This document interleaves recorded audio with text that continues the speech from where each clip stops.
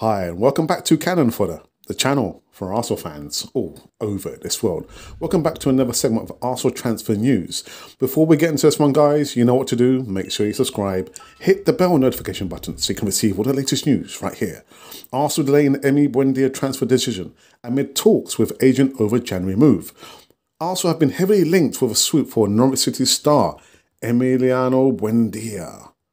Arsenal have reportedly made contact with Emiliano Buendia's agent about a potential January move for the Norwich City star. The Gunners are in the market for a creative midfielder, and Buendia is a player who has been heavily linked with a switch to the Emirates.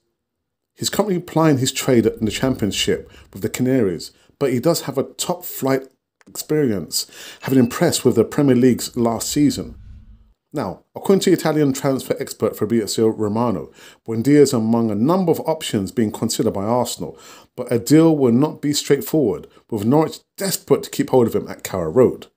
There's also conflicting news, guys, in regards to Arsenal being told the figure that Norwich City want and have put on Emi Buendia, £39 million. And that is some way of a signal to say, you know, we're not ready to sell Emi Buendia. Personally, I can't see him again being signed at Arsenal in this January transfer window.